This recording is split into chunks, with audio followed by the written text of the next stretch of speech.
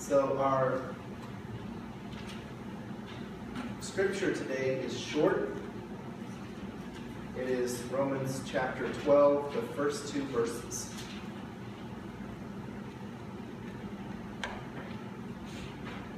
I appeal to you, therefore, brothers and sisters, by the mercies of God, to present your bodies as a living sacrifice, holy and acceptable to God, which is your spiritual worship. Do not be conformed to this world, but be transformed by the renewing of your minds, so that you may discern what is the will of God, what is good and acceptable and perfect.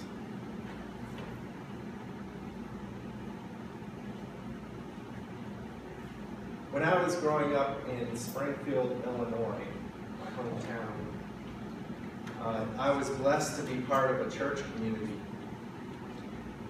Now that seems like a pretty obvious statement to those of us sitting here. Most of us here at Salem can take for granted that we are members of a church community, at least one. We have a building, history, a pastor, we have a mission in the community, and of course, we have each other. But being blessed with the church community as a child is not really something to take for granted, and yet most of us as kids did. And it's especially not something to take for granted in today's day and age.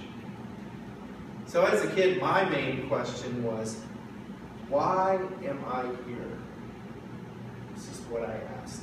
Even as far back as when I was Miley's age, I asked the question, why were there stained glass windows in my church? Never got a good answer.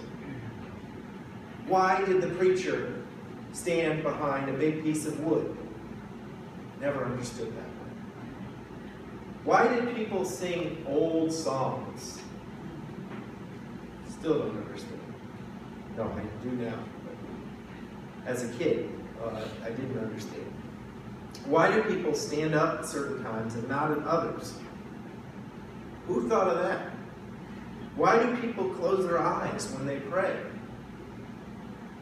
And to go back to the children's message, why? My church was 4 stories high, so I had kind of like a cathedral growing up. And way up high were these ornate antique light fixtures. And boy, if every Sunday I think I looked up there and said, how do they change those light bulbs? No idea.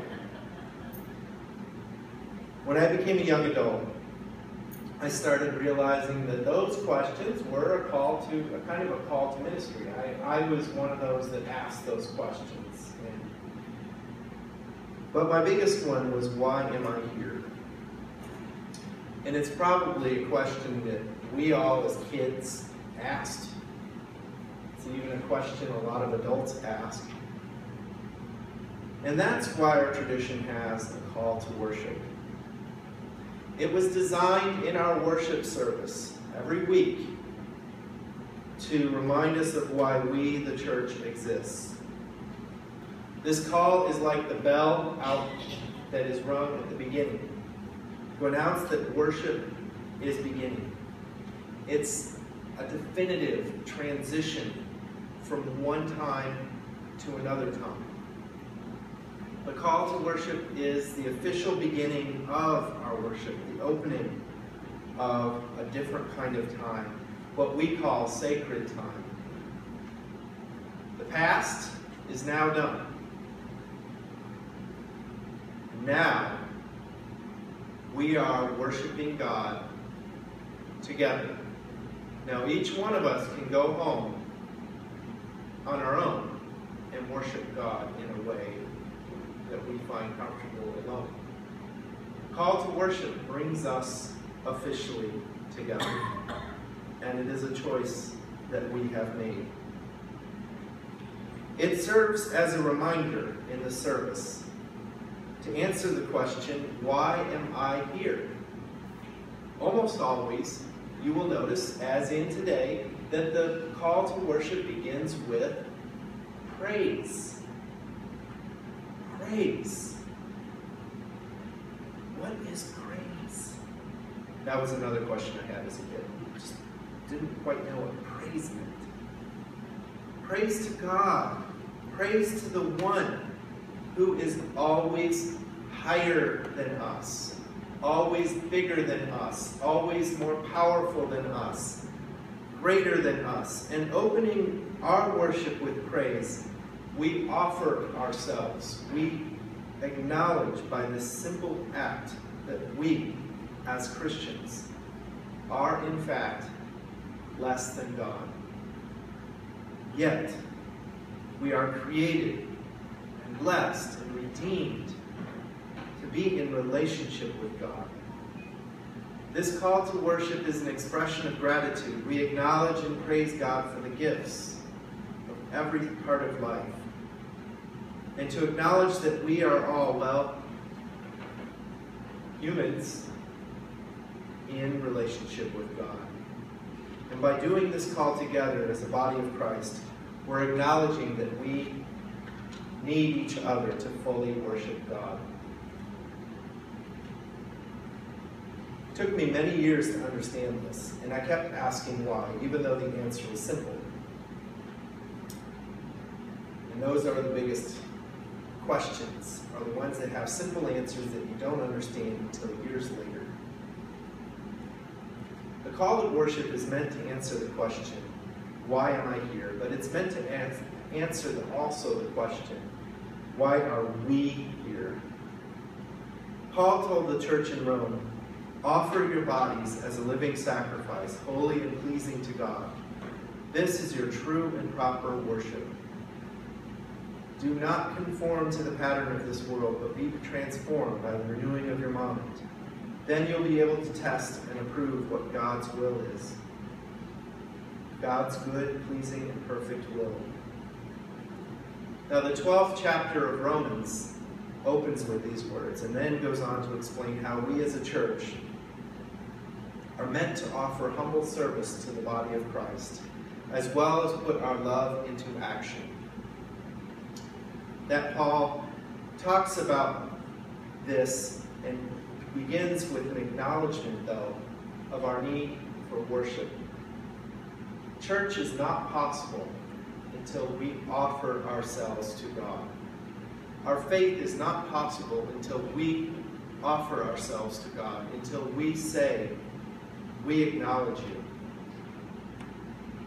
Till we say, we worship you. Till we bow down before God to offer ourselves to God and each other. God is bigger, and we're meant to be a humble and grateful people, and not alone, but together. As a child, I had no concept of the we in worship. I mean, even my youngest just asked, there's a lot of people in church. That's a question. I think as a kid we asked those, like, what are all these people doing together? And I didn't understand as a child the importance of my church community. And I think we're all kind of still learning, right, about the importance of who we are together. But like any good prayer, the call to worship, which happens every week, it just is a gentle reminder. You know how you say things to your kids over and over, and then a few years later they finally catch on to what that lesson that you were trying to impart, but you did so gently. You did so repetitively. You did so with grace. And it's a basic message. We are called to be together. We are called to worship together. The call to worship would not be the same without the we. It took me years of adulthood to understand this. Because, and this is just a little aside about being a Protestant, and even a Protestant minister, I was taught that worship had something primarily to do with getting right between me and God. That's what worship was. And the call to worship speaks of a different value. It designates this time right now, as sacred time, something different. Like opening a book each week that is sacred. As time that we have chosen to set aside for discerning God's face together. So I'm just going to share one last secret ingredient of the call to worship. It is not a Christian act originally.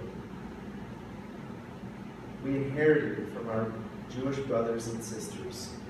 We inherited this piece of our worship straight from that tradition of Jesus, that Jesus practiced. Because on the seventh day, the Sabbath, was designated sacred time. As such,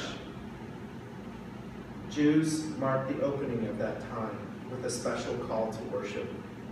And the same with our tradition. As we assemble as a people on Sunday morning and begin with this call. In the same way, observant Jews begin the Shabbat.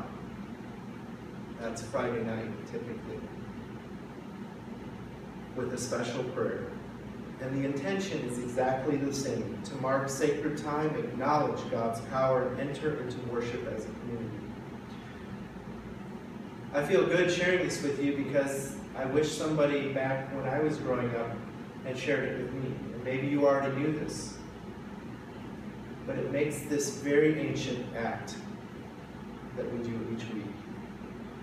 So why am I here? Why are we here? Why are we marking sacred time together? I think that would require a sermon from each of you. Why are we here? And I think our kids could give a sermon on why they are here. And I think it would be very interesting to hear from each of you why you are here. And it would be unique. But at the same time, I think we would find some common ground among all of us if we each shared our story of why we're here. We would find a common ground, an inner need to accept our humanity, the relationship with God, and acknowledge that we're stronger together, that we're able to see more of God together, and that together we can grow in ways that would never be possible without each of us, without the church. Amen.